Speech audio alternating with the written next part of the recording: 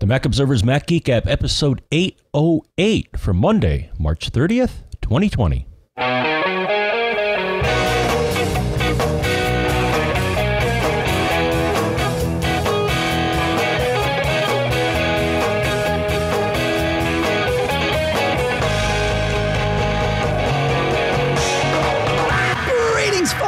Welcome to the Mac Observer's Mac Geek Gab, the show where you send in your tips, your questions, your cool stuff found, all of that stuff. We take it, we mash it together, we mix it up, we build an agenda, we loosely follow it, but sometimes we get off it. The goal is for each and every one of us to learn at least 5 new things every single time we get together. Sponsors for this episode include linode.com/MGG, MacSales.com, ExpressVPN.com/MGG, and a new sponsor this week, DevonTechnologies.com/MGG. We'll talk in detail about each of those shortly here. But for now, this will come as no surprise. Here in Durham, New Hampshire, I'm Dave Hamilton.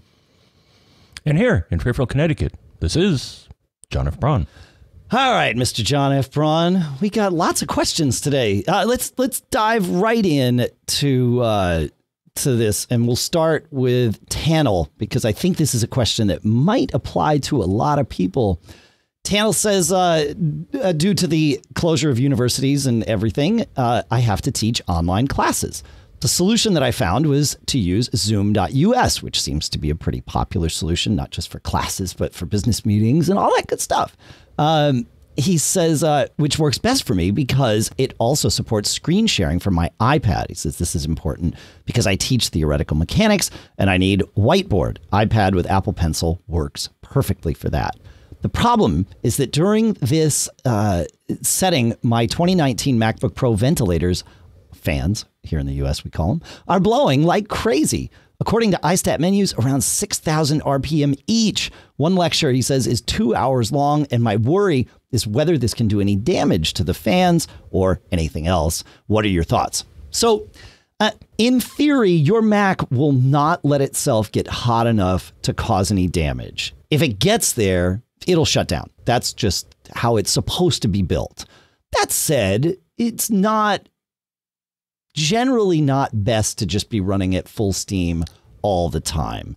So I also know that the new MacBook Pros, which I think is what you're talking about here, are susceptible to running their CPUs hot, especially when audio devices are engaged. We run into this. I've run into it with the machines I've tested. I've run into it with the machines I own. When core audio D is engaged, which basically means, you know, recording audio, even playing audio back, but it's the capturing of audio that for some reason forces the CPU to run at an elevated speed. Doesn't even have to be using a lot of CPU percentage. It's just running at elevated speed causes heat. That's how that works. Thankfully, there's an app called Turbo Boost Switcher. This is an app, we've used it here for a while. It allows you to turn off the Turbo Boost feature in your CPU. And you can use this on laptops, desktops. It does keep the CPU from clocking up, which may make some of your apps run slower if they tend to push on the CPU. But a lot of times, things aren't necessarily pushing on the CPU, especially with this audio stuff. It's just that the nature of having audio running clocks the CPU up. So you can use Turbo Boost Switcher to turn that off and see. It'll track your fan usage and everything, so you can see exactly how it's working. And there's a free version available, and then also a paid version. The nice part about the paid version is it can automatically kick it in when you're running certain apps. So like when you run Zoom, you could have it automatically turn on Turbo Boost Switcher and then automatically turn it off. So that would be my advice for this. It seems like I mean, it's probably a good thing to have. We just talked with Bob Levitas about it last week on Daily Observations on here at Mac Observer. But it's probably a good thing to have anyway, but especially on those 2019 MacBook Pros, those new 16 inches. They seem to be more susceptible to this than others, perhaps. But it's worth getting. It's free or $10. So thoughts on that, Mr. Braun?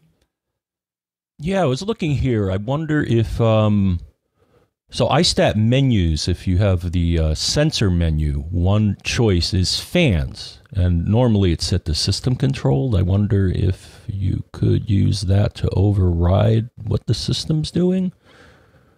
With the fans? Yeah, I mean, it actually has a little slider here for where I think you can. Yeah, so it has a little slider where I can actually set the fan speed, and there are a couple of profiles here. But I don't think you can set a maximum fan speed, right? Nor should you, right? I mean, if you wouldn't want to reduce the amount of ventilation, right? Wouldn't that? Right. I mean, I don't know. That's right. I mean, yeah, I guess it wouldn't let you hurt your machine. So let's hope not. Yeah, exactly. Okay. Yeah. All right. Well, sticking with laptops for a little bit here, we'll go to Stelios, and Stelios says, I'm finding myself stuck at the house, and my main machine, of course, is a 2017 MacBook Air. I'm connected to a second screen and external hard drive using software that sucks my battery juice very fast. Is the old paradigm of let the electrons flow still valid with these newer machines? Do I need to make sure I discharge the battery every so often, or can I just leave it plugged in most of the time? So if we rewind 10 years, and literally we could because we kept all the recordings, you would hear us talking about this all the time. Like on your laptop, you cannot leave it plugged in. That was the mantra, right? That has changed largely because Apple has built the battery circuits in these machines to actually let them discharge. So they're keeping the electrons flowing either into the battery or out of the battery better than they were, with machines that were built 10 years ago. They've gotten way better at that. That said, it is still good for the battery to keep the electrons flowing. So you can help Apple's efforts by letting it, especially if you're not going anywhere, let it charge down and bring it back up. I would do that, I would say once a week, just to make sure you don't want any surprises. You want to know if you're running into a problem. And then there's an app that we've, again, been using for years. In fact, I think it was developed in part because of our conversations on this show about keeping electrons flowing, called Fruit Juice. And we'll put a link to that in the show notes for sure. And you can go get Fruit Juice, and it will remind you that you've been on battery too long, or et cetera. Right? Do you still use Fruit Juice on your laptop there, John? Mm-hmm. Yeah. Okay. Yes. Yeah. Yeah, I do too. Yeah. But I remember we had people report if they leave it plugged in almost all the time, they don't see the the degradation. Right. That's right. Apple's gotten way better at that. I would say I think the machine starting, I think, what did we figure out? Like 2015, 2014, I want to say is when that, tech got better. Yeah, for sure. Mm-hmm. Yeah. All right. Moving on. More to say about Stelios, John? Sure. Nope. Okay, cool. Douglas brings up a great point. He says, I recently purchased the Anker PowerCore Slim 10,000 PD battery pack with one USB-A port and one USB-C port. The USB-A port is Anker's Power IQ. The USB-C port is a power delivery port. It says, I also bought some USB-C to Lightning and USB-C to micro USB-C cables and adapters for my devices. My goal is to carry the battery with only one USB-C cable. He says, I hate cables. And then use the adapters and such for different devices. Okay, fair. He says, I also purchased the Anker PowerPort Atom 3 Slim, which is just a USB-C only wall charger that I can use when I have access to power. He says, here's my question. Can I charge all of my devices using the USB-C PD power delivery port? I know I can charge my iPhone and iPad using this port. How about my AirPods Pro? I also have a number of smaller devices that charge with micro USB. Some of these devices are compatible with Quick Charge and some are not. can I charge these with the USB-C power delivery port as well? I understand these devices will not be able to take advantage of faster charging, but will it damage these to these lower power devices? Will the lower power devices be damaged if I'm charging them on a power delivery port? So the answer to that is there's no universal answers. In general, that's exactly how it's supposed to work, that the device pulls as much power as it needs and doesn't pull more. However, we've seen, off-brand third-party things over the years, even with just USB-A 5-volt stuff, blow things away. John, you had that problem, right, with your old iPad? Yeah, a car charger blew up my iPhone and iPad because one of the components failed. Yeah. So, but yeah, you're right. Normally, it just figures it out. Right. It's up to the device. It'll negotiate the most power that it can. Yeah. My daughter, this is a great question though. And I would, for the record, I would trust the Anchor stuff for sure. Like no question that, I use that stuff personally. They build it right. So I think you're okay with the Anchor stuff, and make sure you get cables that are, decent and pass the power properly. I highly recommend getting USB like inline power meters. You plug them in either to your device and then plug the cable into them, or on the other end, the other way. So you can see how much power, and with a USB-C one, you get to see both the voltage and the amperage that is being pulled. My daughter just bought one of those Nintendo Switches, John, because she wanted more stuff to do while we're, kind of sequestered here at home. And I noticed that its power supply is a wall brick with a non-folding plug, built-in cable, and is USB-C on the other end.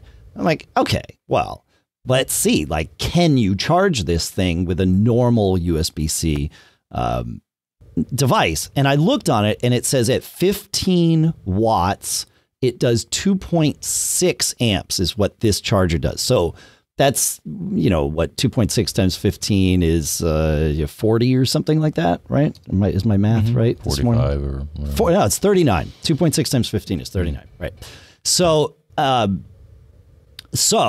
I put the power meter on it to see how much juice it was actually pulling. And I realized, okay, a 30-watt charger, not going to be enough, but a 45-watt charger is going to be enough. Because it really is pulling that, almost, it was like 2.4 amps or something like that. But it was certainly more than it could get from a 30-watt charger. So as you're doing these things, see what your devices are actually pulling, and know that your devices are going to pull different amounts of power at different states of their charge too, right? If a device's battery is almost depleted, it will pull more power from the charger into the battery than it will if the device is at, say, like 90% or something like that. They slow themselves down so that they don't overheat, is how that works. So any thoughts on that, Mr. Braun? Yeah, I was actually, when I was experimenting with USB-C charging, another thing to keep in mind. So one, I actually used iStat menus and looked at the DC in wattage to see what it was doing. Of course, like you said, you can use an inline meter also, but right. But that reports accurately. And the thing is, not all cables are built alike. In that one cable that I used, it would not achieve the maximum charging. I'm like, well, that's kind of dumb, but that's the way it is. So just also keep in mind that, you've got to select the right cable if you want to get the maximum charging. Right. Yeah, that's fair. That's right. Yep. Yeah, you got to have all the right stuff. Okay, let's go to Michael here, John. And Michael asks, he says, I'm trying to reduce my monthly expenses as much as possible. What is the mechanism to download all of my music to either an external or my internal drive if there is room? I need to cancel my Apple Music family plan and I'm curious how to go about doing this. Okay, so your Apple Music tracks won't be playable without a valid subscription. However, all of your music, the things that you had ripped or purchased that you had been storing, that you had uploaded to the iCloud music library, those are yours, regardless of whether you have an Apple Music subscription. So you're smart to want to take a look and make sure you've pulled down everything that you can pull down. So piecemeal, you can just highlight a track in the music app or in iTunes if you're using, prior OS, and go to the song menu and choose download, or you can right click on a song and choose download. And the download option won't be there if the download's already there.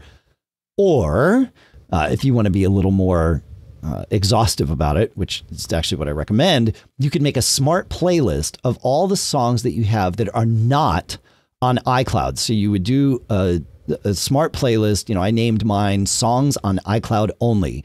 And I match all media for all of these 3 rules. 1, location is iCloud. And then the second one I put is location is not on this computer. That's more just to, the 2 should be mutually exclusive, but I've found some things are a little weird. And then for me, I put the 3rd rule as media kind is music. And then that way we're saying what music is only in iCloud and not on my computer, put it in this smart playlist. Then you can highlight the whole playlist, go to the songs menu, choose download, and it'll slurp them all down. And in theory, that playlist will empty itself once everything has downloaded. And that should let you do it and be confident. And then you can copy it off to another drive or something if you want to, which I would do. I would put it somewhere else before you turn off Apple Music, just in case something in that process goes a little bit wonky. So, thoughts on that, Mr. Braun? No. Okay.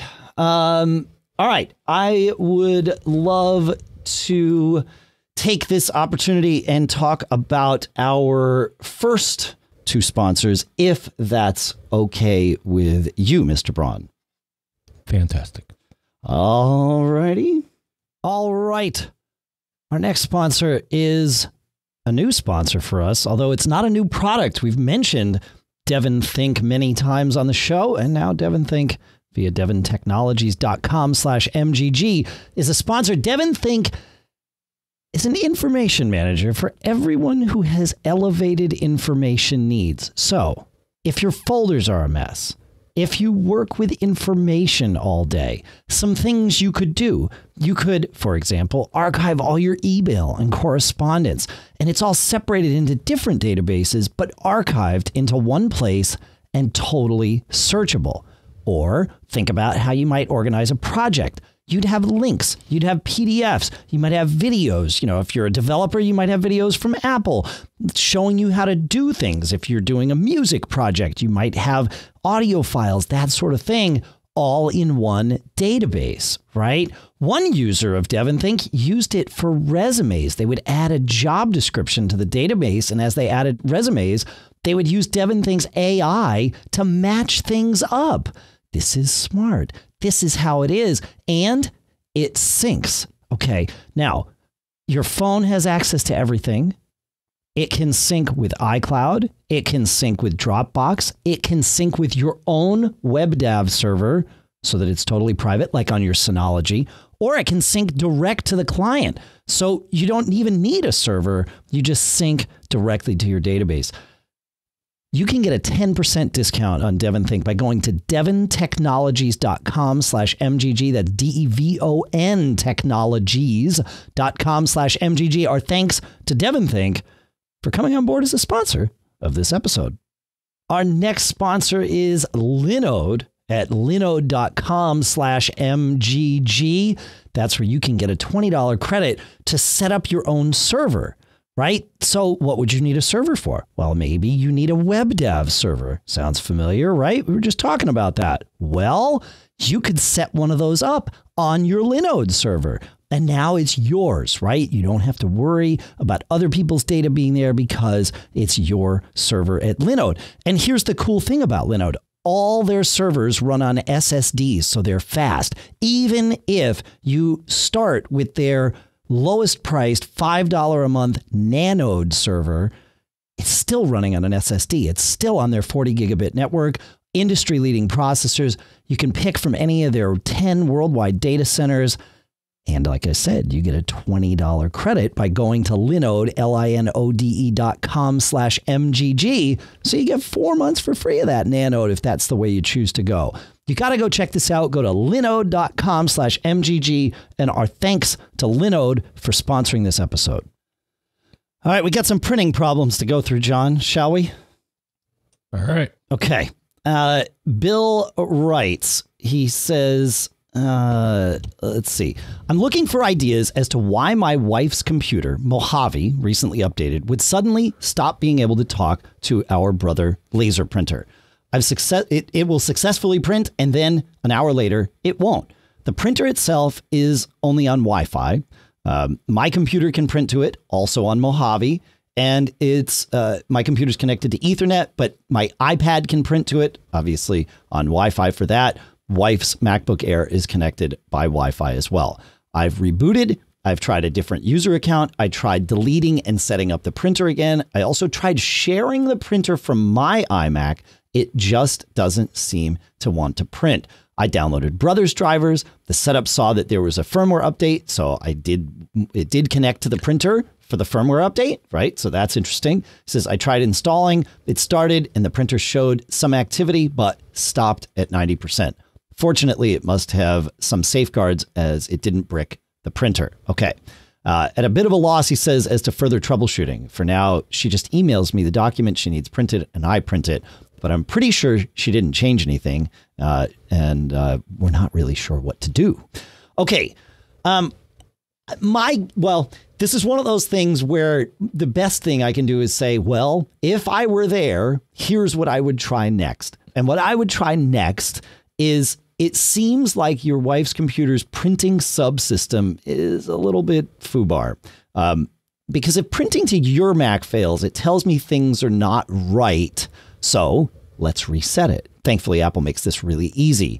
Open up System Preferences, open up Printers and Scanners, and then right-click, or you can control-click if you don't have a multi-button pointing device. So right-click or control-click in the white space below where your printers are listed. So you're not right-clicking on your printer. You're just right-clicking kind of in the space in that list. And the only option you should get there is Reset Printing System, ... Do that, allow it to do it. And that'll wipe everything out and let you start the printing subsystem from scratch. We've seen this enough. There's a reason Apple has put this in there. So that's where we're at with it. What do you think, Mr. Braun? Yeah, I had to. I was having printing issues a while back too. So I have a Canon inkjet, and I think I actually had to go into or run their app and then log into the printer to activate the AirPrint. I guess it's not on by default, and that was kind of a pain in the neck. Yeah. It sounds like this one does AirPrint as well, right? Because he's able to print to it from his iPad, so that probably means he's using AirPrint to do that. But in theory, it should just be an IP-based printer certainly for the Macs. So yeah, interesting. It would be another good test would be if you have another printer in your house, will it print to that, but not this? Usually, most of us don't necessarily have two printers, although some of us do. So shall we keep moving on, John? Mm-hmm. Okay. Bill, different Bill, but writes, how do you know if your router, or the one you want to buy is up to the task? It's more of a rhetorical question, but, I like fostering discussions on the show. Good, because I know you're router geeks. He says, I moved from cable to gigabit Fios a couple years ago due to cable's pathetic upload speeds, 2 megabits per second. And they really stink for online backup. My setup is a Fios router with a Netgear R8500 router connected via DMZ to the Fios router. And he sends a hat tip to Allison Sheridan over at Podfeet for showing how to do that. And I think she's got an article on it. So if we can find it, we'll put it in the show notes, and I'm certain we can find it. He says, while the Fios test, router to the internet, said I was near gigabit speeds. My computer wasn't even close. The Netgear tech said my old computer was to blame. Okay. Thanks to dual Ethernet ports on the Mac Pro 2008, I could test both a direct connection and through the Netgear router. Right, because you can bypass the router because of the way FiOS works. The direct connection was faster, but not by a huge amount. So first question, when a computer says gigabit Ethernet, can the port be capable, but not the rest of the computer? We'll put a pin in that. We'll come back to it. Now he says I have a 2019 iMac with i9 processors. Direct connect, I'm getting high 800 and 900 megabit per second speeds, both up and down. We're all jealous of you. He said, I also saw the same through a CalDigit Thunderbolt hub, while Ethernet with gigabit Ethernet on that. Netgear, though, through it, I only get 200 to 300 megabits per second. I did some searching, and a forum post said that having WAN-based QoS, buffer bloat protection, here in Mac Geek Gab land, was potentially a problem on the R8500. People were saying that its performance was poor. Sure enough, turning that off boosted my speed to about 600 megabits per second. I'm assuming he says that double/triple speed was making up for the lack of QoS. Okay. He says the router has built-in speed testing to set QoS, but that reported the same 200 to 300 megabits of speeds. I tried manually setting QoS speed to 600 megabits per second, but that did not seem to make a difference. So it wasn't the router artificially limiting itself. Smart. He says there's definitely something odd here. What do you think is going on? Okay. So any sort of routing requires processing. Okay. You're taking all of the data from one pipe and routing it to all these other machines, but it's got to look at all that data and decide, okay, because it's only coming into one IP address, your router's got to do the work of saying, okay, which computer do I direct this information to? And it's got to have a table and it's got to do a lookup and all of that stuff. And obviously, they've built routers to be efficient about this, but there is a limit. And then when you add the processing power required by buffer bloat protection, in this case, we're calling it WAN-based QoS, well, that gets even worse, right? Because now not only is it looking at all the traffic both in and out, deciding how it should go, where it should go, put it in the lookup table, look it up in the lookup table, all of that. In addition to that, it's got to manage the flow of that traffic so that it's not sending more, especially on the upstream, than your outbound device can take. And this can slow things way down. And it does not surprise me that you're finding routers that are not up to the task of a gigabit connection. In fact, we see that all the time here. We test all these sorts of things. It's very interesting to see, a router that has like the R8500. I mean, its Wi-Fi signal, especially for its time, it's a little aged now, but especially for its time, it was very powerful Wi-Fi signal and certainly still a powerful Wi-Fi signal today. But its CPU wasn't quite up to that task. I remember running into some of this. I have an R8500 and it did great until I got a gigabit connection and it was like, oh, no. Like it's just, the CPU just can't handle it. We have tested some things. The Synology RT2600 router, if you're looking for a standalone router, I've tested it. It will do gigabit speeds with QoS on. The Eero, we've seen do gigabit speeds even with their, what do they call their, I can't remember off the top of my head, John. What's the name of their thing? It's Smart Queuing Management, SQM or something. I think that's what they call it. Yep. And then the new Unify Dream Machine from Ubiquiti in the Unify line.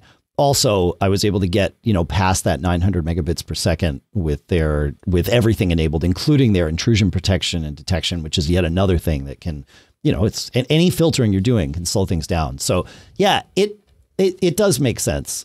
There's this other question I want to come back to, John, but do you have any thoughts on this before we do?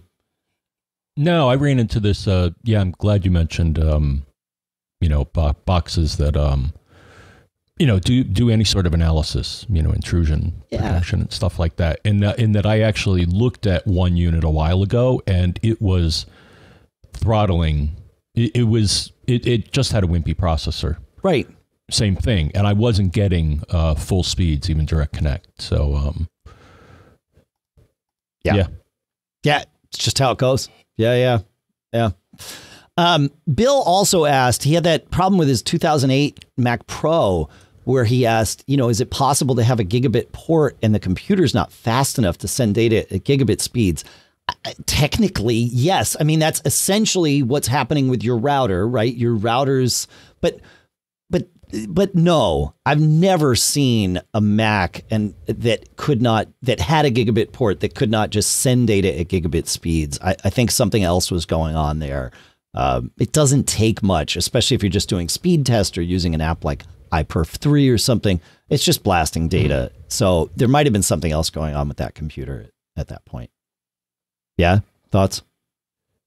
Yeah, because on the computer, that's handled, I think for the most part, a Broadcom chip is handling the Ethernet traffic, and it should have enough oomph. I don't think the processor really gets too involved in that on the computer end. Right. On the computer. Yes, that's right. Yeah, on the computer end. Yeah. And the other thing is, boy, I wish I had that problem. Yeah. I get the full bandwidth that Optimum offers right now with a wired speed test. And what is your full 200 down, 35 up. Okay. Yeah, see, 35 up. If I could get, I've said this many times, but if I could get 35 up, I that's all I need. And I do now get that. I get actually it's like 42, but technically it's 35 on the thing. But in order to get that from Comcast, I have to have gigabit speeds, which is gigabit down. It's actually more than gigabit down if you've got an Ethernet port that can handle it, but only 35 or 40 up or whatever it turns out to be. So, yeah. All right. Where are we on time here? Oh, we're doing great. Ah, excellent. Let's go to Matt. Matt says, I'm considering my next purchase. Should I get a USB-C based disk enclosure? I need more storage, is what he says. Should I get a USB-C based, disk, or should I invest in network attached storage? Which is best? Do I need both? And what do you guys do? Okay, so simple questions, right, John? But not so simple answers. In short, I have and use both. I use my network attached storage, for me, mostly Synology, although I've got some Drobo and QNAP stuff scattered about. As that's sort of my long-term storage. That's my archive. That's for any shared data, things like my video library. I put a copy of my music library out there, things that other people in the house might want to have access to, that sort of thing. And then I use direct attached USB and or Thunderbolt drives, depending on which Mac it's on, for my clones, right? So that I can have a clone that is external and bootable. And also my photos library that does not live well on a NAS these days. And things like that, anything that doesn't do well on a NAS, or like here in the studio, I've been doing a lot of tracking for some songs that we're doing with my band Fling. And so I store all the tracks on an external SSD up here just to, because that way storing it across, I guess I could track across the network. That would be interesting. I should try that. Oh, now you got me thinking. Maybe I should try that. But certainly Photos Library, I can't do that with. I've tried it and failed. But yeah, maybe I could store my tracks on the NAS or stream it, record to the NAS. I've got gigabit Ethernet. Huh. Well, I don't know. Learn something new every day. Here's one of my 5 things. Thoughts on that, John? Which is best? I would say the economics is that a direct connect would be the least expensive or less expensive way to get more storage. The reason but the NAS, I like the NAS because especially with Synology, is that it does so much more than just store your data. Right. To me, that would be the reason to explore NAS is do you want it to do more? I mean, I run a VPN on my Synology. I run an audio server. I run all sorts of things. Sure. So that's my take. Yeah. Fair. In terms of the economics of it, I would put an asterisk on that. If you want gobs and gobs of storage, a NAS might actually wind up being less expensive. In that you could, a multi-drive array, either direct attached or network, is going to be cheaper for lots of storage than a single drive, right? You know, if you need 8 terabytes of storage or something, it's going to be cheaper to get four 2 terabyte drives than it is to go buy like one 8 terabyte drive. And I might have the math on that wrong, but you could get to a point very quickly where it's cheaper to buy, multiple smaller drives than one very, very large drive. I think. Okay. But in general, I agree with you. Yeah.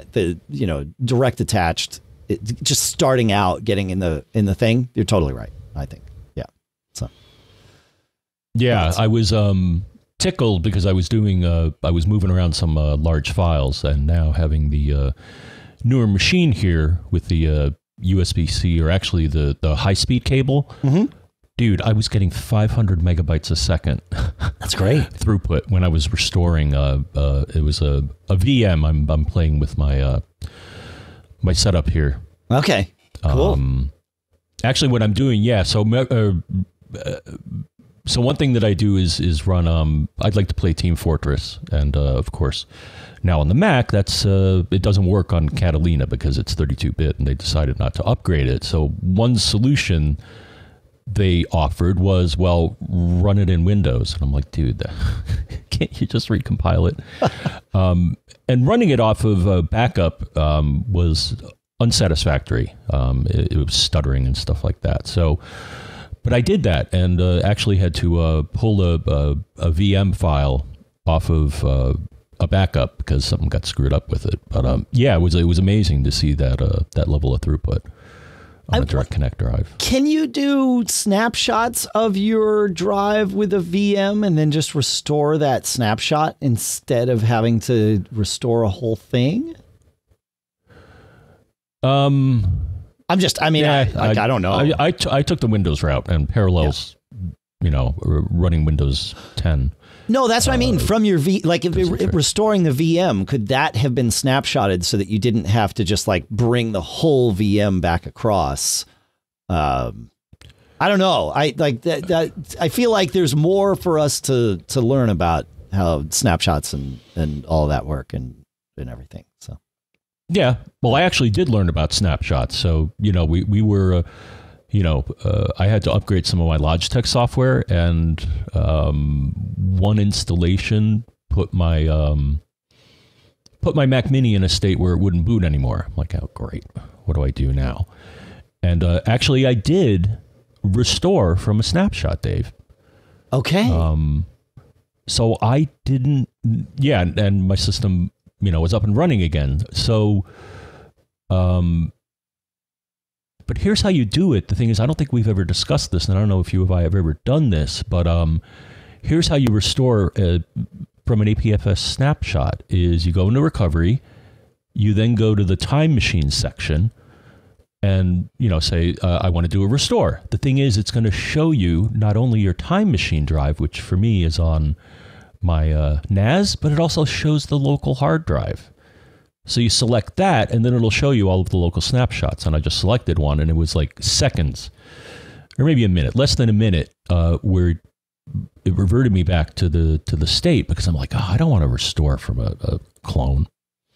Wow. Huh. That's pretty cool.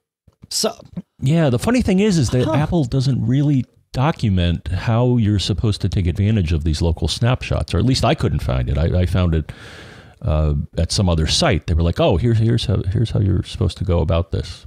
That's pretty cool, man. Okay, so wow. That's how snapshots are supposed to make our lives better. That's pretty good, huh? Yeah, I mean, we talked about it briefly. The thing is, a Carbon Copy Cloner will also show you these local snapshots. Yeah. But Apple recovery mode, Time Machine is where you can go to sort of capitalize on these, right? Yeah, and then it'll show you the various drives, and one of them is your local drive.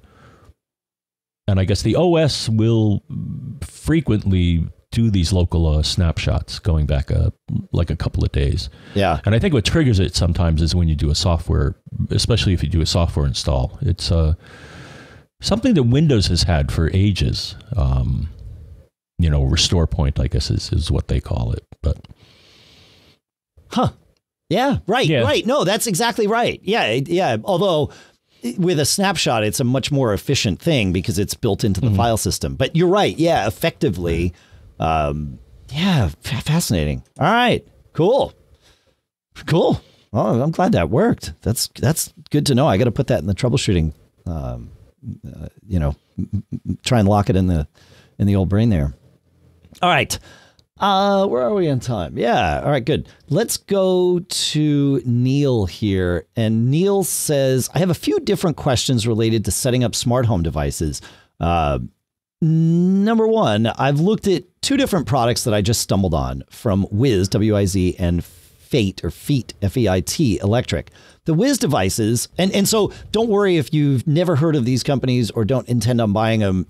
They're great examples here for all of us to sort of dig into because they sort of represent two different camps. He says the Wiz devices appear to be Wi-Fi only and are not HomeKit enabled, while Feet has both Wi-Fi and HomeKit enabled devices. Sadly, in the latter case, they are not the same devices. It appears that for them, HomeKit devices talk to the HomeKit hub via Bluetooth LE. I had thought HomeKit devices talked via Wi-Fi, but apparently that's not exclusive. The Wi-Fi devices from both companies support Siri shortcuts via their respective iOS apps, but not HomeKit. Any thoughts or info on either company? And very quickly, I've used some Feet or Fate electronic stuff over the years, but not any of their smart home. I've used just some of their regular bulbs. But in general, yeah, you can have, if you have a hub, it can do Bluetooth LE, and HomeKit can certainly work via that. That's fine. I've got that with some of my devices. In fact, I've got some Eufy cams that are now doing HomeKit, but they connect to their hub, and then the hub connects to the network, and that's just kind of how that works. But yeah, I mean, either is fine. Just know which path you're going down. If HomeKit's important to you, then I would go down the HomeKit path, to be perfectly honest. But yeah. So, thoughts on that, John, before we move on to his next question? My thought is also consider which hub you may want to use. I actually went with Smart Things, Samsung Smart Things, and that's mostly Z-Wave. Right. Is how you talk to all your devices. And then it integrates also with the A-Lady. It's kind of my hub, right?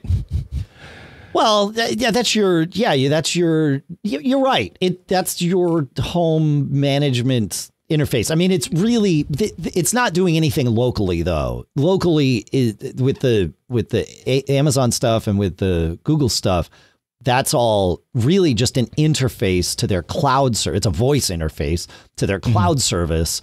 That is actually the thing that's doing the management of your smart home devices if you put them all in via the A-Lady app. But yeah, that's right. Yep.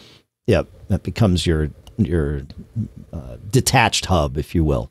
Yeah. All right. So his next question is, he says, one thing that troubles me in the use of Wi-Fi based smart home devices is the rapid expanse of the number of devices on the network compared with, for example, Philips Hue devices, which require only a single hub on the network and one IP address.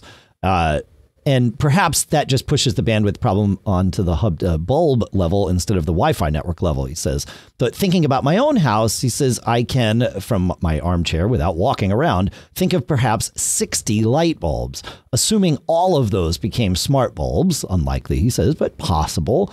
Think of all of the, hang on, what's he saying here? Got a little confused. Assuming they all become smart bulbs, I've just thrown now another 60 devices onto my Wi-Fi network. Since supposedly each of my Eero units can handle 128 devices, and I have 3 on my home network, I presumably have plenty of device capability, but I wonder about the rapid expansion of Wi-Fi devices and whether the hub method that Philips uses is not a more scalable approach. That's a fair point. We have lots of Wi-Fi devices out there, and things can get confused. I mean, they're not all sending data, and certainly your smart home devices, even when they are sending data, it's not gobs and gobs of data. But there is the association with the base that there is a limit to that with devices, and so I don't have an answer for it, but it's an interesting question. If you have an answer, feedback at MacGeekGab.com. John, what do you think? Did you say feedback at MacGeekGab.com? I said feedback at MacGeekGab.com. Yeah, that's where we send the stuff. That's where they all send the stuff. What do you? Any thoughts on any of this anymore? Well, again, all of the bulbs that I have, so I got, and they're not terribly expensive. The price has really gone down on these, but of all the smart bulbs that I have, I got the Cree brand, and they're also using Z-Wave, so they're talking through the SmartThings hub. Got it. So again, it avoids extra IP addresses. Wi-Fi. But you bring up a good point, is that, they're sending, tiny little bits of data, but I can understand the concern about saturating your Wi-Fi with too many things. Well, the other thing, now that we're getting geeky on it, thankfully it's in the name of the show, is most of us run our local networks. Like by default, our routers set up our local networks to give us, give or take 250 IP addresses that can be like freely assigned. Now you start adding an IP address per light bulb. He's got 60. I've already got like 60 devices in my house that need IP addresses, right? And sometimes that's 2 per device. If, for example, I want my Mac connected to both Ethernet and then also Wi-Fi so that I can get the whole continuity mode and, all that stuff, right? Like, it's not, I've been looking because I'm about to tell you about a loop that I made. So I've been looking at how many devices are connected to my network, and it's, it's 50, 60 without a ton of smart home stuff. And then when I did add some smart home stuff in a different way, it was like, 75 or whatever. I mean, that's not 250 yet, but, as everything gets an IP address, it starts to get up there. So we could move a lot of it to IPv6 though, and not even ask it to get IPv4 addresses if it's really truly just used that way. And maybe that's the baby steps that we use to get to IPv6. I don't know. It's just, thoughts. Any other thoughts on that, John? Nope. I'm very happy with SmartThings. Good. Cool. Wink let me down, unfortunately. Well, yeah, but that's just the evolution of technology, right? We live on the cutting edge. Sometimes it's the bleeding edge. It's just how it goes. It's fine. All right. Like I said, we've got some tips. I made a loop in my network that I did not intend to make, John, and I want to say it's not my fault, although that's probably going a little too far. But I want to tell you about it. And then we've got some cool stuff found that is actually really cool. So we've got all that. But first, John, I do want to tell you about our next 2 sponsors, if that's okay with you. Okay. All right. Our next sponsor is Otherworld Computing at MacSales.com with their new Mercury Elite Pro dock. I got to check this thing out while I was at CES. In fact, I even did a little video on it, which I'll link for you folks so you can see this thing, because it's the perfect combination of docking solutions and storage, right? So it's got 2 Thunderbolt 3 ports. So it's your Thunderbolt 3 dock, okay? Plug it into your MacBook Pro, your MacBook Air, your Mac Mini, your iMac. It is your Thunderbolt 3 hub. Then it's got a 1 gigabit Ethernet port on it. It's got a front side SD 4.0 card reader. It's got a DisplayPort 1.2 port for adding up to a 4K monitor. And then it's got 2 USB 3.1 Gen 1 ports with Type A connectors, right? And then inside it, it's got a hardware RAID controller and 2 bays. So it's everything that you would plug in most of the time, right? It's got all your ports, it's got your storage, and it provides power. So you just plug it in and you're good to go. Starting at just $299.99, this is right in the realm of the price of any Thunderbolt 3 dock you'd buy, but this one has the ability to add storage to it. So you got to check this out. Go to Otherworld Computing at macsales.com and check out the Mercury Elite Pro dock. Our thanks to Otherworld Computing for sponsoring this episode. Okay. We all know how ExpressVPN protects our privacy and our security online, right? We talk about that all the time. In fact, we talk about that even when it's not a sponsor spot because we use ExpressVPN all the time for exactly those reasons. But here's something you might not know. You can also use ExpressVPN to unlock those movies and shows that are only available in other countries. And let's face it, we're all watching a lot more movies and shows right now. So it's only a matter of time until you run out of stuff to watch. Well, good news. For example, I was able to tune in with Netflix UK by changing my location to the UK with ExpressVPN, and then I could watch Star Trek Discovery. Good to go, right? It's super easy. And ExpressVPN takes your IP address, runs it through ExpressVPN servers with that private secure tunnel that we're always talking about. And then your out point, in this example, mine was in the UK. You can set that anywhere you want, basically. It's worth checking out because it's very, very cool. And if you visit our special link right now at expressvpn.com/MGG, you can get an extra 3 months of ExpressVPN for free. So you get to support the show because, it looks good when we send you there. That's why we give you that link. You can watch what you want and you can protect yourself with ExpressVPN at expressvpn.com/MGG. And our thanks to ExpressVPN for sponsoring this episode. All right, so some tips. We'll start first with Donna. I don't know that I'd ever seen this before, and I think she's right that it's new. iOS Contacts app. When you add a photo to a contact, you now have filter choices like vivid, vivid warm, vivid cool, dramatic, dramatic warm, dramatic cool, mono, silvertone, noir, original, of course, unfiltered. Yeah. I had no idea, but that's why maybe it's been there for a long time and we just hadn't noticed. That's also one of those things that happens all the time. So thank you, Donna. Very cool stuff. I like that, being able to kind of tweak things. So I wonder if we'll have to test this, John. I wonder if that filter is shared. So how like now with iOS 13, when you get a message from someone, sometimes it'll say, hey, they've added a new contact photo.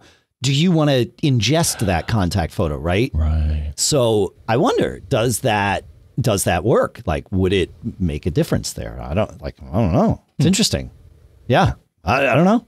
We'll have to mess with it. See, like I'll put like a noir filter or something on and see if that gets us there. Have you messed with it much with this yet, John, since her email came in? Okay. No, but I have seen that notification. Yeah. When I do go to a contact. Most of mine are cartoons, though. Right. Because everybody's using their Animoji or Memoji or whatever it is. Yeah. Yeah. I'm still kicking it old school with, a photograph. With a photo. I think I am. I honestly, I don't know. Yeah, I'd have to ask people that I text. I forget what I've done for me. Anyway. Okay, so John, I made this loop. I was having this problem where my network would just sort of, crater and degrade, really. And we were noticing it in the show. In fact, if you rewind 2 to 4 weeks ago, John's audio sounded crummy, more not crummy, but like Skypey. It would get that weird thing. And John, on your end, you would hear my audio that way, but the recording is on my end. So that's where we were getting that stuff. But it would happen only for a couple of seconds and then it would recover. And so I started doing all my testing, like what's going on here? Is it my router? Like what's going on? And so I started pinging devices, in my house. This is how I test things. I ping my I'll start a ping stream to say www.apple.com so I can see, what's the ping measures the amount of time it takes a packet to get to and from, so round trip to whatever server you put in. So I would go to terminal, type ping www.apple.com. Okay, great. So I get that going and I would see, it would be whatever it was, some either 20 or 30 millisecond number, which is normal for me. Again, good to know what normal looks like. And then, occasionally it would spike into the hundreds for like a second or two, and then it would come back down. Like, okay, what's going on? Fine. Then I would ping my router. Okay. And then I pinged some switches locally, and I also pinged my cable modem. So what's the first hop past the router look like? 192, which is 192.168.100.1. So I did all these things, and I would see that all of them would suffer this problem. So it's like, okay, it's not an internet problem. It's not a router problem. It's, there's something going on in my network. I'm like, well, I've seen this before. You know me, John. I sometimes create loops, and it's because I've got like 6 Ethernet switches, the way that our house and office is separated and all of that stuff. I have sort of network clusters, and it's just how it sort of has to be. And occasionally it is possible for me to create a loop. So I'm sitting here thinking, okay, this is me. I can fix this. That's the good news. What loop did I create? And I couldn't figure it out. And I was down to the point where I was about to go through and start tracing wires. Like, how did I create this loop? And then finally, I'm like, what it seems like is it seems like I have a Wi-Fi device. Like my loop is in my Wi-Fi network. I don't know why my gut was telling me this, but this is what my gut was telling me, that I have a device that is passing traffic. It's connected via both Wi-Fi and Ethernet, and is routing traffic between the two of those. I've seen this with Sonos before. When I was blocking, there's a protocol called STP, Spanning Tree Protocol, that what it does is it sends out traffic on all ports, and then it waits to see, does it get it back on the other port? So if you've got a device that's connected twice to the network that's supposed to be forwarding things, like Sonos does create its own mesh. So it's kind of like your Eero or your Velop or your Google Wi-Fi or whatever. Sonos was creating mesh long before the rest of us were. And if those spanning tree packets were not received by the interface on the other side, then it would say, okay, well, these are 2 separate links, so I've got to send the same data out both. And it would loop everything, because I had some power line devices that were blocking those spanning tree, those STP packets. So they were sending everything else. But when the Sonos said, oh, I don't see the spanning tree packet coming back, this must be fair game. Okay. So at the moment that I was doing this, I was running Unify's Wi-Fi stuff in the house, and that's pretty advanced network stuff, at least in that realm. And so I started looking, and I'm like, yeah, no. And then I'm like, it seems like it's the one in the living room, just based on kind of how things were happening. And so I did I looked, and it said that it was using both Wi-Fi and Ethernet, but it was using like your Eero, John. You would have, you'd plug it in. If you had Ethernet backhaul, you would plug that in, and you would presume that when you plug that in, your device would, know to use the Ethernet as the backhaul and not, create a loop. Great. And it does, to be fair. The Eero stuff does. And the Unify stuff does. Except I had one Unify unit that did not. And no amount of settings changes in it would change this until I factory reset it. And once I factory reset it, it all came back up just fine. So it must have been one of those things where there was, the analog of a plist file that was not getting changed or was corrupted, and the user interface wouldn't change it. So I had to just wipe it from scratch. And ever since I did that, the network's been rock solid. So it drove me crazy for a little while, because I started looking into the Sonos stuff, because that's where I've seen it before, because they do, both Ethernet and Wi-Fi, and they mesh themselves and all that. But no, it wasn't them. It was, and I think it was that I had installed maybe years ago some beta firmware on my Unifys, and maybe, there was a setting that I had set and then a new version of the beta, or, a new version of the software took that setting away. And so it was just out there, but no way to retweak it. So I created a loop, John, but I got it fixed, which was good, so like, that's good. It's the fun of living with me, my poor family, and all of you that have to, podcast with me and all that stuff. So I don't know. What do you think, John? I don't think I'd ever have that problem because my Switch actually has a loop prevention feature, which I just looked is on. So yeah, so I think get yourself a smart switch. I think that's my problem. I have one smart switch. I have a Wi-Fi switch in the office that absolutely would have freaked out if it saw the looping traffic. And that's how I knew the loop wasn't in the office, because that switch would have at least identified it. But I have like 6 switches in the house. So replacing them all with smart switches is a costly endeavor. But that living room, that's a place where a smart switch for me would be a very good thing. It seems to be because of it's connected via Mocha. It's not a real Ethernet link, so there's always some strangeness.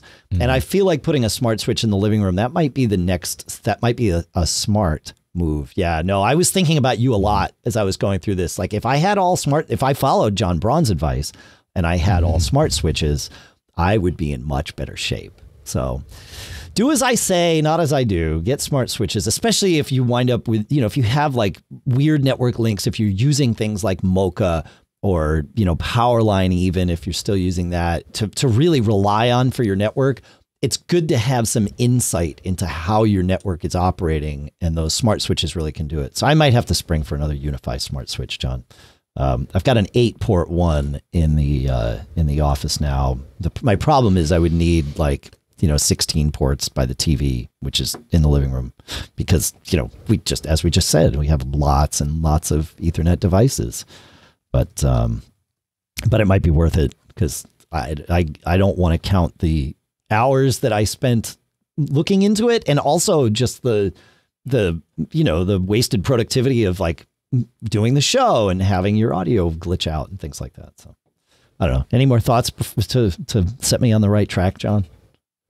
Yeah. The one that I have is actually not terribly expensive. So I used to have an 8-port switch, but that didn't really cut it. Sure. As I started getting more toys. No, I got the TP-Link TLSG 1024DE, which is a 24-port switch, and I'm looking here, and you can get that for about, looks like about $120. The problem, $120. The problem, that would work for me. There is no question in my mind that would work for me. The problem is, if I'm going to do this, I want all of my network stuff to be able to see each other and be managed from the same interface, and all from, an app and everything. And that's where the Wi-Fi stuff really comes into play, because it's now all not only can you see each switch, but each switch knows about the other switches and all of your access points, and all of that stuff sort of ties together, which is, that again, there's a reason it costs more money. I'm not complaining about that. I'm just acknowledging it. That's all. Yeah. No, that TP-Link switch would certainly have solved my problem. It just not the way that I want it solved. But maybe, maybe. So yeah. And Brian Monroe in the chat room, which is right now distributed all over the place, but this one's at macgeekgab.com/stream or live.macgeekgab.com. He is saying that he has a 24-port smart gigabit Ethernet switch from Netgear by his TV. The other thing is, if I'm going to invest in switches, and this is part of why I didn't go 2 months ago and spend $500 on Wi-Fi stuff and just solve this problem, is that if I'm going to do it, I want 10 gig Ethernet for backhaul between the switches. At least I want the option of it. And right now, Wi-Fi's stuff is just in beta for that, I think. So I don't know. We'll get there. It's 2020. I got to have some project, because otherwise. Hey, yeah. Oh, go ahead. I was actually looking for a while. So the thing is, 100% 10 gig switch. Those are still kind of pricey, but I found a lot of them. Yeah. Not that I have a reason to get one, except, more toys. But they have a lot that'll have like 1 or 2 10 gig ports, and then the rest are just regular gigabit ports. Yeah, and that's all I need is like 1 or 2 10 gig ports. That's because that would be, I just want the backhaul between the switches to be, faster than a gigabit. My each device, I've got a couple of devices like my disk stations, right? That would be nice to have faster. Actually, my internet connection is faster than 1 gig down. So maybe doing that. Although there is now 2.5 gig Ethernet on single port. Yeah. So, that's what a lot of these things are doing. Yeah, I've actually got some stuff to test with that. So I got to mess with it a little bit. Well, something to do. Speaking of mess with it and something to do, and speaking of our chat room at live.macgeekgab.com, we are now experimenting with doing live video. So this episode is, at least while we're recording it, being streamed live to both YouTube and Facebook. My intention is to leave all of that stuff up there. So you can, if you want to watch on Facebook or YouTube, you can just watch and you have the audio, obviously, but you also have the video. Really, the video is not, it's just me and John right now. We are going to add some things like, being able to show things in Safari windows or whatever, but do not worry. Audio is our prime directive here. So we are not, it is not my intention to say, oh, and look at this and look at this and look at this, because I know that's very frustrating when you're trying to listen to audio. And most of you folks in our audience are audio. So that's the, so just so you know, we're doing that, and we're doing it with an app. We've tried a couple of different ones, but far and away, the best app that I've been able to use for this is Mimo Live from Boinks software. And it's very complex if you want it to be. You could build, a pro TV thing with it. But once you kind of get into it, and they have some templates so you can see how other people might build some things. Once you get into it and realize how how the flow works, you add sources, then you add layers, and you sort of add stacks of layers. And what's cool is now I've got my iPad running as a remote control for this, so I can switch with just the tap of a key between my different layers. And, you could see just me, or you could see just John, or you could see both of us. And it's really just easy to just tap and do, as long as my iPad isn't falling over while I'm doing it. And there's other ways you can do it on my Mac too, but my Mac has a lot of other stuff running. So yeah, Mimo Live's been pretty cool this week. John and I have experimented a little bit with it, and I don't know, it's good to see you, John. So there's that. At least we get to see each other. So yeah, let us know what you think. We would love to hear your thoughts and advice and anything like that. Video is not something that we are experts at by any stretch. So any thoughts, advice, tips, and all that stuff, send them to us. We would love to hear about it. Okay, let's go. We've got some follow-ups from prior shows and some cool stuff found to go through. So we were talking in show 805 about different sorts of, not VPNs, because you can't put a VPN directly on your Apple TV, but hacks around that. And one of the services that we mentioned was called, or is called, Unblock Us. And we heard back from Lynn from Unblock Us and she added some context here about how this all works. And she says, we use a DNS pair of addresses that gets customers into our network. So you put these addresses into your Apple TV. You could put them on your router if you want, but you could just put them on your Apple TV. And from there, the query from the app or the browser is directed to the same region of the destination address. So you go into Unblock Us and you say, okay, this is, I want to come out in France, whatever. Great. Okay. The smart part is that only DNS queries from channels supported by the service that you want to target are picked up. all other traffic passes through your default ISP. And so it's really smart about which parts of your DNS it, kind of hijacks for lack of a better term and puts over, on this thing. So I like that. That way you're not in a scenario where you've got, all of your sort of DNS results are coming from afar, which could result in you connecting to slower servers for things that you don't want to connect to those servers for, et cetera, et cetera. So very cool. Thank you, Lynn, for providing that context. That's pretty good. Pretty good. Any thoughts on that, John, before we move on? Nope. Okay. In the last episode, 807, we threw out a geek challenge. And the geek challenge was go download this app that we linked from our Twitter account. It was an app for a guitar pedal board. So a very specific customized app. And it was meant to update the firmware on it. But it would not run on the Mac. Our friend Andy had sent this to us and we dug into it.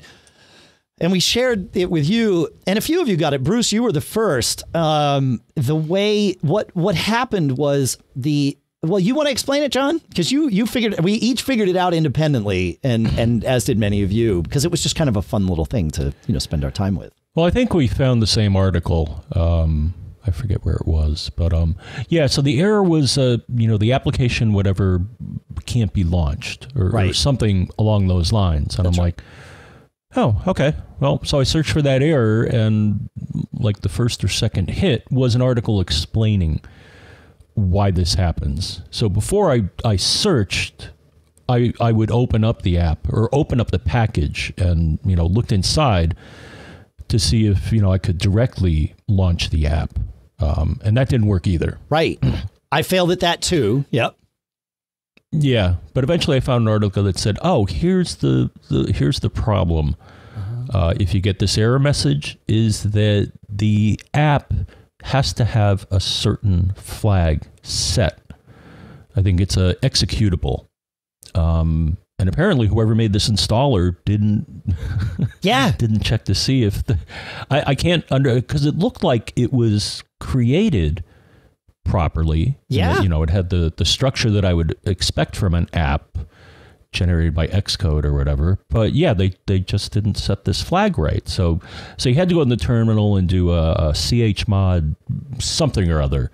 I think -X was it or yeah. So this is interesting because I took a very different path on this, as did Bruce, but we all came up with the same thing. You're totally right that if you look in if you choose show library contents on an application, I think that's the right thing. If you right click on an app, which this was or is, and choose show package contents, and then you dig into those package contents, you will see a folder called Contents, and then you'll see a folder called macOS. And in that folder, that's the app that's going to run in most cases when you just double click on the main application. Not always. And there might be more than one app in here if it's got something else that it can attach to or whatever. But by and large, this is how it is. And this one just had one app in there.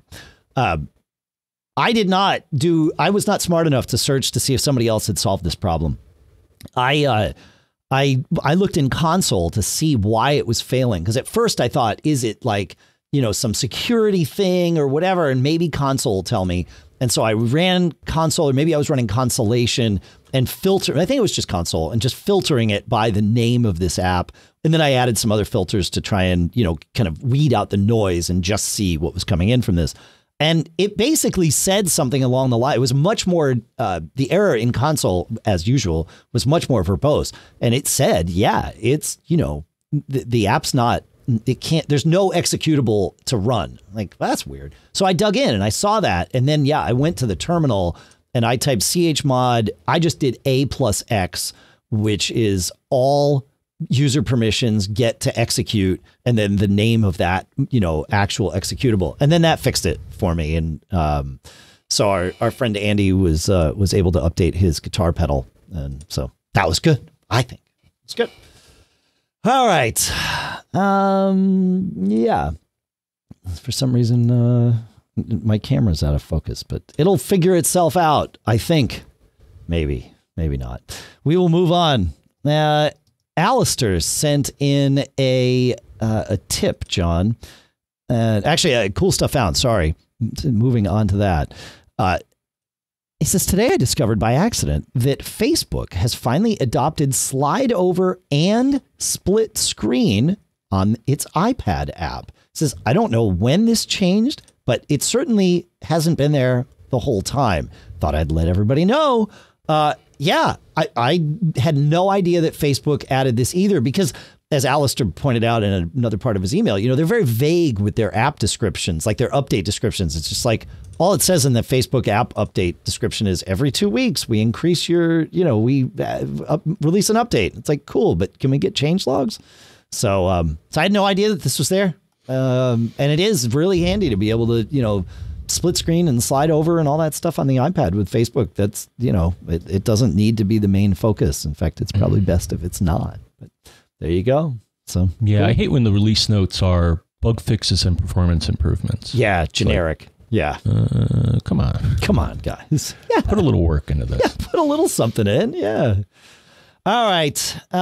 Jason says, I found this cool stuff found courtesy of Brett Terpstra and wanted to pass it along. Shortcut Detective from Irradiated Software listens for globally assigned keyboard shortcuts and tells you which app is intercepting it. Good for debugging those shortcut assignments. So if you are trying to add a keyboard shortcut, like we talked about in previous episodes, and you don't know which app is grabbing it and doing that, Shortcut Detective will show you. So that, handy little troubleshooting thing. I like that. Thank you, Jason. Very good stuff. This is why we do Cool Stuff Found, because that's how we learn. All right. I have three things. The first one that I'll mention, John, there's two that sort of go together. Sabrent, I've been looking at different Thunderbolt external storage devices, right? Thunderbolt drives. And then we're going to kind of feature them individually. And then I'll do like a little roundup of, which way I think, guiding people as to where to go. And the most recent one that I've checked out is from Sabrent. It's the Rocket Extreme, or XTRM. Thunderbolt 3 drive, detachable cable, aluminum enclosure. I measured it at 2,250 megabytes per second reads and 1,940 megabytes per second writes. It's got a detached cable. It's it's handy and small. It comes in aluminum enclosure. It's nice. Yeah, it's good. I like it. It's easily portable. Great. While I was checking it out, though, John, they also sent me their Rocket Nano. And the Nano is a USB. It's got a USB-C port on it. It's USB 3.2, so speeds are slower than you would expect with Thunderbolt. It's also quite a bit less expensive. I don't see I didn't put a price in the thing. I meant to do that before the show. I think it's about $299 for the 1 terabyte Rocket Extreme, the Thunderbolt 3.1, which is that's sort of where they all are. Maybe somebody in the chat can look that up for me and let me know, please. And then this one's $149 for 1 terabyte, but it is tiny. It is, barely larger than a flash drive. Similar aluminum enclosure, separate cable, and it comes with a Thunderbolt 3 cable in the box even, I think. So, it can do full speed. Again, USB 3.2, so that's why you can get those 880, 850 megabyte per second reads and writes. But yeah, handy. This USB one is interesting. For a travel drive, Thunderbolt's good and it's fast, and if you need that speed, it's great. But USB, the nice part about USB is it's compatible, right? You could plug this in to a slower, machine and still have it work. So there's a benefit there. But they come in they ship in it's like a nice aluminum case and stuff. So it's cool. I don't know. I like them. Were you able to find a price from Amazon, John, on that Rocket Extreme? I'll look. I didn't see one come up in the chat room either. So actually, the retail. Yeah, I think I found a link on their site. The retail looks to be $400. So $399. Okay. Yeah. Okay. Cool. Yeah. All right. Good. Well, there you go. Yeah. 1 terabyte, $349.99 on Amazon. So there we are. Yeah, not too bad. That's right in the realm of everything else that we're seeing in this realm here. So yeah, cool little thing. And they've got they really do they have a 4 terabyte version? Amazon says they do. $999.99 for a 4 terabyte external SSD. Wow. That's awesome. Huh. That's great if you need that kind of storage. Wow. Same speeds too, at least same advertised speeds. So presumably the same speeds. Wow. That's awesome. All right, cool. Any questions or thoughts on that, John? Nope. Okay. And then I mentioned earlier in the show that I'm using Eufy Cam with HomeKit, and I've been experimenting with that. Well, this week in beta, but I think this coming week, last week in beta, and this coming week, I think as a release, they've added HomeKit Secure Video to Eufy Cam 2, which is cool. They've added another cool thing, so you got to remind me not to forget to mention the other cool thing that's in there. But HomeKit Secure Video means that you can use HomeKit to both view the camera and store your video privately and securely. So Eufy Cam already could store your video privately because it can store it on its hub that has a little storage in it. You can also, push it to a cloud and things like that if you want. But HomeKit Secure Video stores it securely for you, encrypted in your iCloud. You get, I think the way Apple did it, you get, 2 cameras on a 200 gig plan. It doesn't count against your storage, but you have a camera limit. I think it's 2 cameras on the 200 gig plan and 5 cameras on the 1 terabyte plan. And then it's storing all of that securely for you in iCloud. It's doing all the detection on device so that you're not, so it's like none of that processing is happening that way. So that's a pretty cool thing. And not everybody is adding HomeKit Secure Video to their cameras. So I was stoked to see Eufy do this. So, and it works great. Like once I got the firmware update from the beta thing, and there's a way to do it. Then, once it came through, it was just like, oh yeah, HomeKit was like, the cameras were already in HomeKit. Like I could already see them in HomeKit, but now I could stop doing all the recording and such in the Eufy app, and I can see like events. Like if there was someone in my garage at night, I could look in the morning and watch the video of that and do it via HomeKit now, which is actually pretty cool. So I'm Apple had a rocky start with HomeKit that I think will leave HomeKit behind the 8 ball for some time to come. But they've done a good job kind of opening it up and engaging partners. So any thoughts on any of that? Are you doing anything with any cameras with any of your smart home stuff other than just with the camera's own vendor app? Actually, the Ring integrates with SmartThings, so that's kind of interesting. That's cool. Yeah. Yeah, I can't get the Ring into and HomeKit. Eufy, actually, I still got to hook it up here. I was actually kind of figuring out how my house was wired because, I want to check out one of their doorbells, but they got some weird wiring requirements, like turn off your doorbell circuit. And I'm like, well, where is it? And I kind of took a guess as to which transformer in my basement was the power for the doorbell. So sure. I can continue on that path. But yeah, it's neat that they appear to have a feature where, you store, unlike some other vendors where they charge you to store your video, it sounds like they don't. Well, yeah, Eufy, there's with the Eufy home, what's it called? I forget what their hub, they've got a name for the hub that's escaping me at the moment, but like their hub has storage in it. So, and others do too. They're not the only ones doing that, where, everything is happening sort of on your network, which is good. Yeah. And there's no, once you've bought the hub, then there's no storage fees to pay, obviously, because it's your storage. And I think with the Eufy Hub, you can plug in an external storage device if you really want to go like, the distance on it, which is cool. Yeah.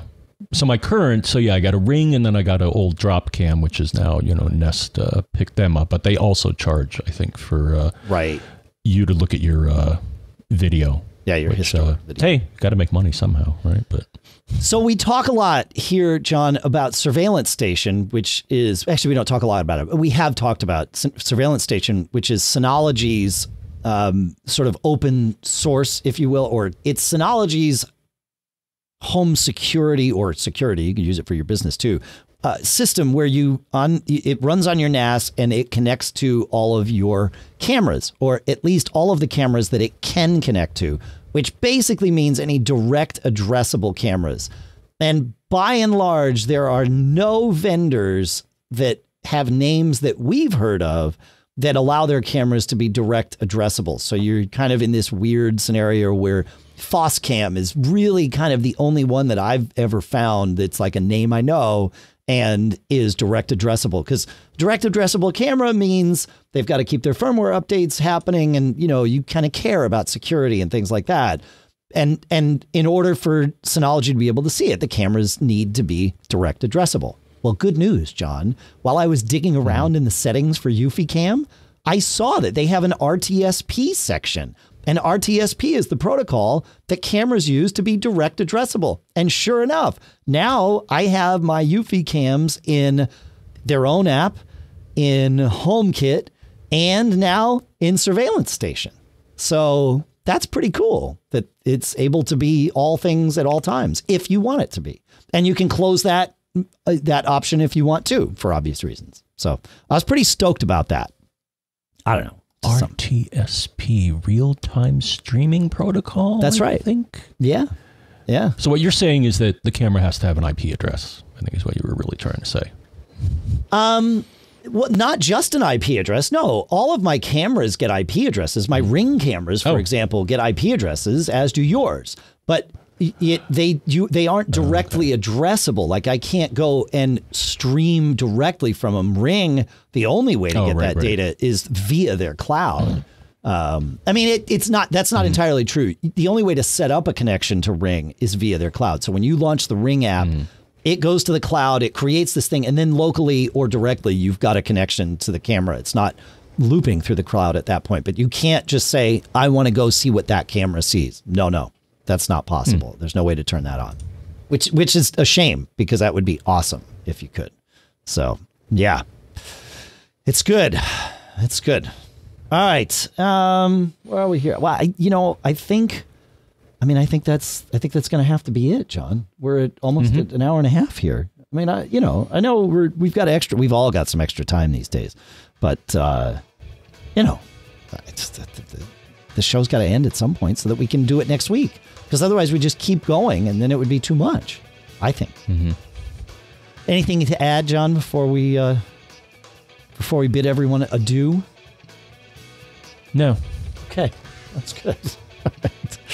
Thank you so much for listening, folks. Thanks to everybody that watched on the live stream. Thanks for watching on the live recording, because I think these things will stay up and recorded. If they don't, I'm sorry. We'll figure it out. It's all new to us. We're just having fun with it and giving you folks something to watch while you're home. Although I think there's probably better things than just me and John, but I don't know. Maybe not. There you go. I haven't yet watched, so I can't tell you. I'll let you know next week. Next week, we've got some TV tracking follow-up to do, John. I think it's time to kind of pull. We talked a lot about that. It's time to sort of put a button on that conversation. So we'll do that next week, certainly. But all the stuff you send in is going to, define how the show goes next week. And that's how it is every week. That's how it's been for... it wasn't week 1 and 2 weren't that way, but week 3, like episode 3 was that way. So for 805 episodes, we've been answering your questions. So, we'll do it for 806 too, because that's how that's what we do. All right. A thanks to all of our sponsors, of course, as we mentioned. Otherworld Computing, maxsales.com, expressvpn.com/MGG, linode.com/MGG, and, of course, our newest sponsor, Devon Think at devontechnologies.com/MGG. Thanks to all of them for making this possible. Thanks to all of you premium subscribers for making this possible. We've got a list of you to thank, which we will also do in the next episode. Thanks to everybody that sent in questions and tips and cool stuff found this week. That's really what makes this show happen. Thanks to everybody viewing. Thanks to everybody that helped with making that happen so that the folks that those of you that want to do that can. It makes it fun. It's good. Keeps us on our toes while we're recording here, which is good. Yeah, I think that's it, John. That's what we got. We'll see you next week. Stay safe. Wash your hands. Have fun.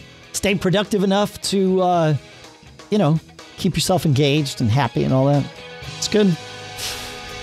Yeah.